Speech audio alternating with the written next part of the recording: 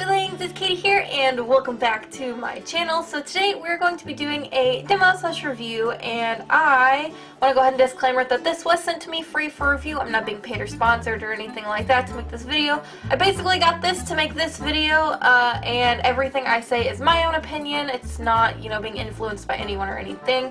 So, I'm going to give you my honest opinion. So, what we have got here is the Copic Gasenfude Pen, and I am super duper excited to try this out. It's pretty new. I think it came out in March, and I am super excited. So here is what the packaging looks like. It is just some plastic packaging. The pen is in here upside down. It did not come to me like that. I was actually playing with it, and I put it back in the packaging, but it was right side up. So here is the packaging, and it has a lot of what I assume to be Japanese writing on it, and there is some English down here. It says it is water-based pigment ink, Copic proof, genuine nylon brush diameter is 3.1 millimeters and length is 9 millimeters. It is made in Japan, and then here it says used only for writing and drawing, avoid high temperature above 40 degrees Celsius or 104 Fahrenheit, keep out of children's reach, keep brush side up when carrying, ink may leak if shook or dropped. So yeah, don't do that. And then it has a bunch of other languages on the back here. So let's just get this out. So here is the Copic Gasenfude Pen. It's really pretty. I think this pen's gorgeous.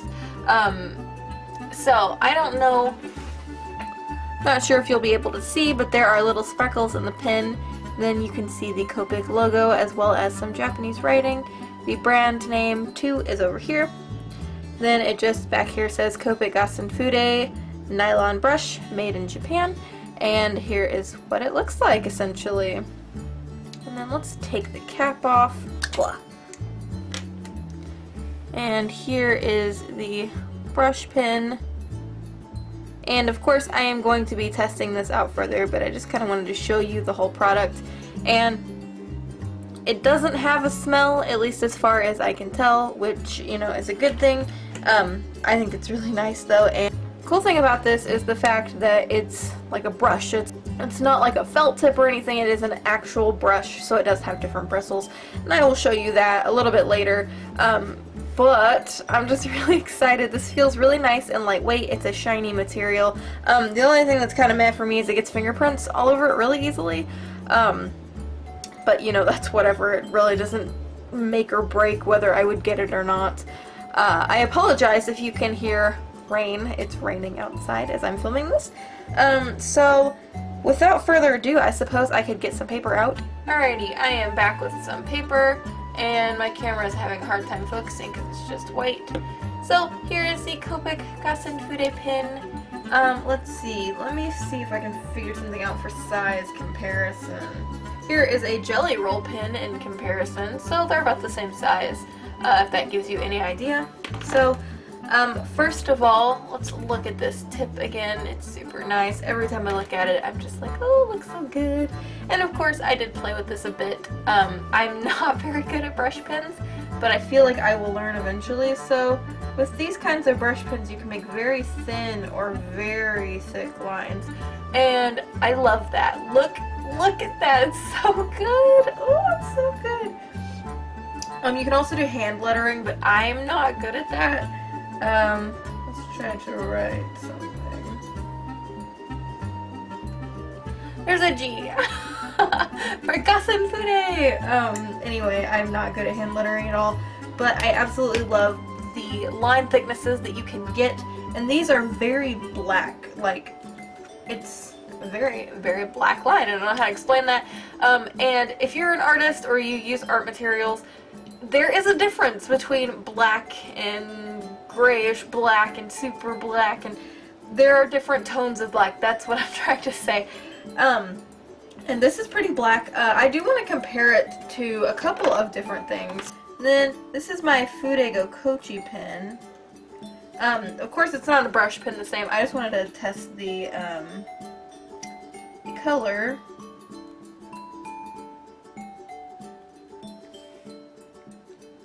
And I really think they're pretty even as far as blackness goes.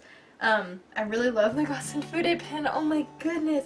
It's very nice to handle, and I've never used a brush pen quite like this unless you count a water brush. And I feel like it's extremely user-friendly, which is nice. I also have a Pigma brush pen I'm going to test color of as well. I feel like the Pigma brush pen is a little darker. You're probably not going to be able to pick up any of that on the camera, but in real life this one is a little bit darker than this, but it's no big deal. Black is black to me.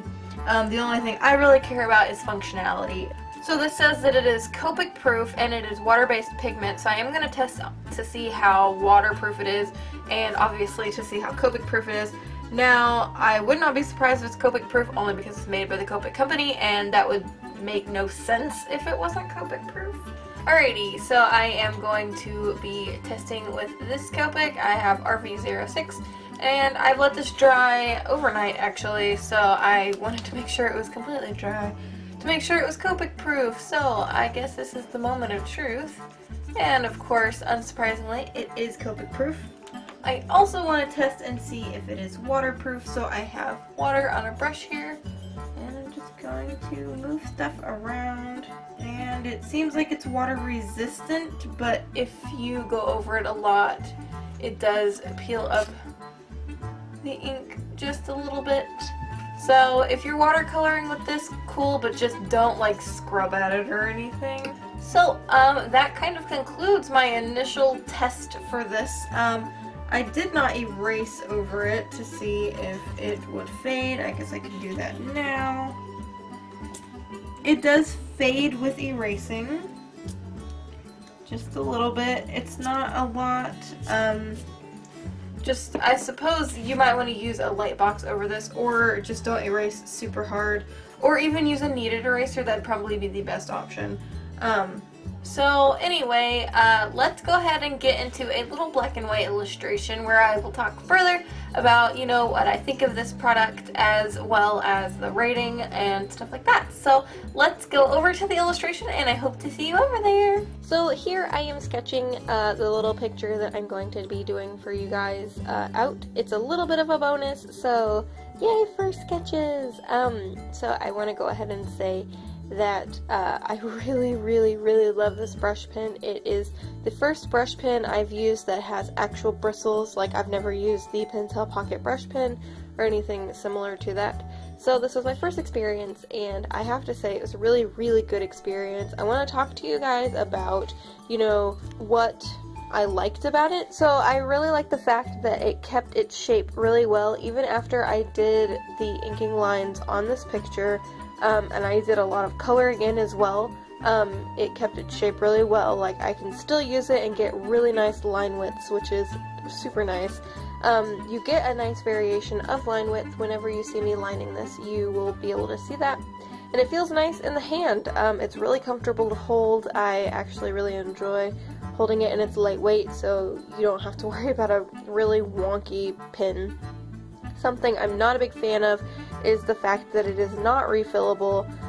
So once you buy it and you use it all up, you will have to buy another one if you want to get another one that's not refillable, which is, you know, that wasn't my favorite thing.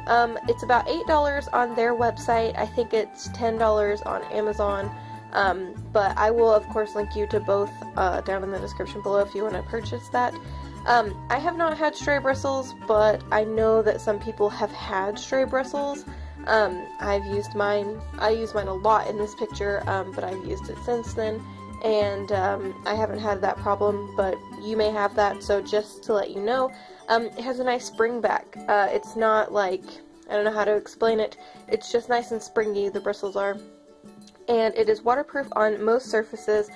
The demo I showed you earlier, the reason it was not waterproof, it was just the paper I was using. I tested it on other kinds of papers and it was waterproof.